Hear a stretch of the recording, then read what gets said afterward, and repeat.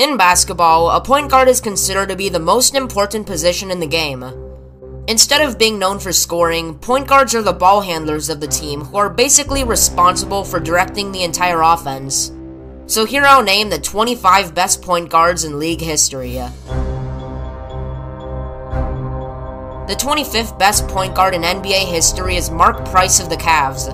Sidney Moncrief is next, followed by Kevin Johnson, Dennis Johnson, and Tim Hardaway. Next up is Derrick Rose. Derrick Rose could have easily been a top 10 or top 5 point guard if injuries didn't burden his career. Rose became the youngest MVP in NBA history with the Bulls in 2011, becoming the most important man in Chicago ever since Michael Jordan. But of course, a lack of playoff success and injuries lands him at number 20. Lenny Wilkens was consistent in scoring and assisting in the 60s. Chauncey Billups was an icon in the Pistons' 04 championship run. And another Hall of Fame Piston was Dave Bing. After that, Kyrie Irving was a pivotal part in the Cavs' only title run when he hit a game-sealing 3 over Steph Curry. Up by Steph Curry, 6 to shoot. He's at the right point. He stutter steps. He launches a 3. Hey! Nailed it! 53 seconds to go. Cavaliers 92. Warriors 89. Irving has 26. Other than that, Irving has been jumping from team to team and putting up good numbers. But one current player that doesn't change teams is Damian Lillard. Damian Lillard is known for his clutch style of play at the end of a game, referred to as Dame Time. As a leading star in the Trailblazers, Dame has become one of the most elite scorers at the point guard position. At number 14 is a Spurs legend Tony Parker. The Frenchman Tony Parker didn't only help San Antonio win 4 titles as their main assist man, but he would change a game for guards trying to reach the NBA overseas. Park was great at attacking the rim through big men and avoiding contact. Incredible mode, and then the rebounding there, 9.5 boards.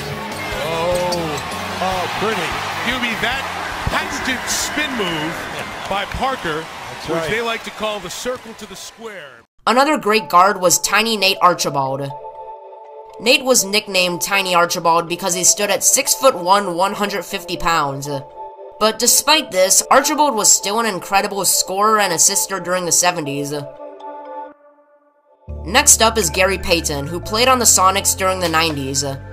Of course, Payton was an offensive leader, but he was also very strong at the defensive end. He could lock up any point guard on a nightly basis, which is mainly why he was nicknamed the Glove. In fact, he became the first point guard to win Defensive Player of the Year. However, the player that couldn't quite crack the top 10 is Russell Westbrook.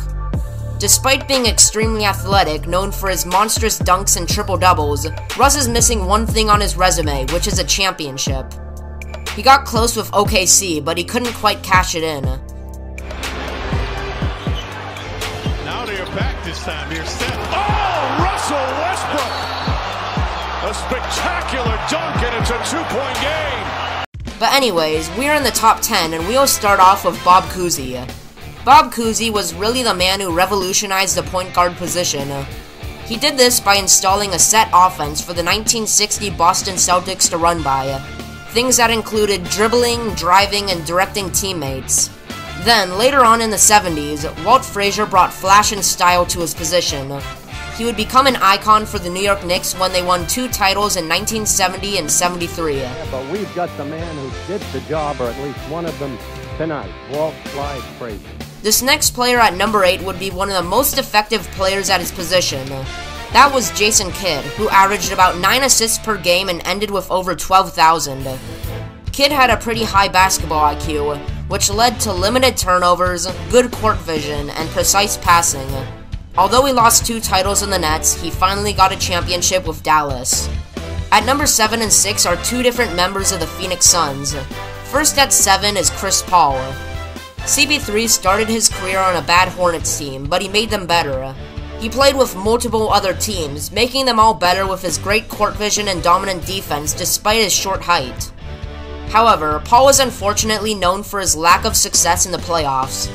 With a championship, Paul could easily be in the conversation for one of the best point guards ever. Another Sun who couldn't quite win a title was Steve Nash.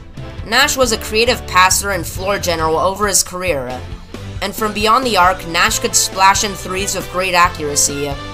He even won 2 back-to-back MVP awards. However, postseason failure puts Nash at number 6. Right now, we're down to the nitty-gritty, the top 5, and Isaiah Thomas is next on the list. Isaiah Thomas was the smallest guy on the Bad Boy Pistons, standing below 6'1", but he might have been the best of them all. Thomas was a competitive point guard who was a face of the Pistons during their 2 title victories in the 80s. He ended his career with 9,000 assists, averaging 9 of them per game. However, Thomas's stats don't jump off the page compared to Oscar Robertson. Sure, Robertson played in an older era, but his single-season stats in 1962 displays his whole career. 13 rebounds, 11 assists, and 31 points per game. It also helps that Robinson has a title under his name with Lou Alcindor and the Bucks. Robertson long to Alcindor. Oscar Robertson shakes free, scores on a breakaway, and he's fouled by Paul Harris. If the NBA only counted the regular season, John Stockton would be the best point guard of all time. Unfortunately, Stockton and the Jazz had to face Michael Jordan twice in the finals, and that just wasn't fair. But nevertheless, Stockton was a master in the pick and roll with Karl Malone and would pick up a whopping 15,800 assists from it, an NBA record. Stockton was also a pesky defender, as he recorded 3,265 steals, another NBA record. Stockton really had no weaknesses other than his 6'1" body. At number 2 was Stephen Curry. People won't really remember Steph Curry for sharing the ball as opposed to his shooting. Of course, everyone knows that Steph Curry is the best shooter in NBA history, also of the most made threes in the NBA. But most importantly, Curry has probably been the most consistent in the postseason. With a great supporting cast, the Golden State Warriors held a 4-title dynasty from 2015 to 2022. Over those years, Curry has also won 2 MVPs and a Finals MVP. But Curry still doesn't compare to the best point guard in NBA history, Magic Johnson. To be an elite player, you should have the championships, MVPs, and overall game to support it. And as a 6'9" point guard on the Lakers in the 80s, Magic held the whole package. He won 5 championships, was awarded 3 regular and postseason MVPs, and is in the NBA Hall of Fame. And even though Magic held the size of a center, he held the dribbling and passing to support the point guard position. Magic underneath, great pass, and Jamal scores. What a pass. Magic throwing a ball to Worthy right underneath. Nobody does it better than the Magic Man. Beautiful. And Magic still another magnificent assist. Here's Magic Johnson.